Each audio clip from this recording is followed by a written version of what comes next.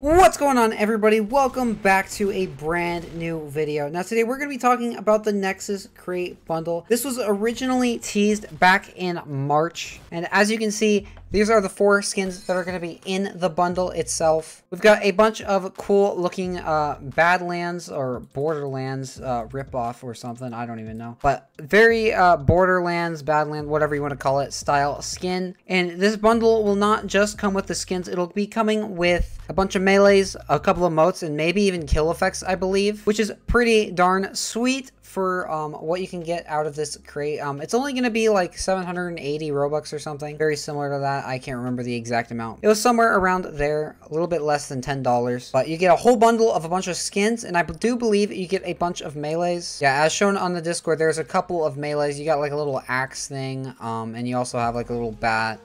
I believe there's also a bunch of other ones that are like unfinished or something. Oh yeah, here you go. You got like the dual like karambit things, or they're not karambits, but I don't even know what they are. As you can see, you get these cool little two-handed, dual-wielded melees. There's the axe again. There's the swing. But yeah, here's the taunts. There's one that's like rock, which is kind of cool. Kind of like hits the ground and rocks come out, which is pretty cool.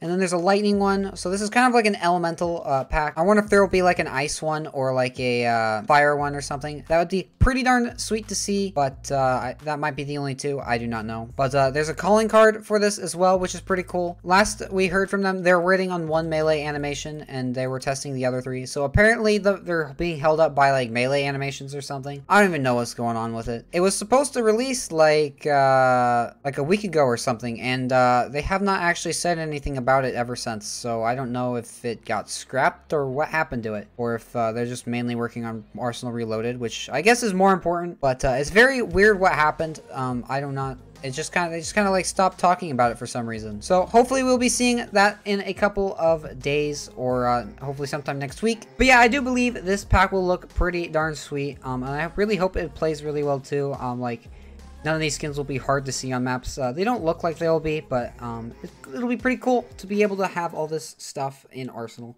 So yeah, thank you all for watching. I do appreciate it. Leave a like and subscribe if you are brand new, and I will see you all later, boys. So have a good rest of your day, night, morning, evening, afternoon, and I will see you all later. Goodbye.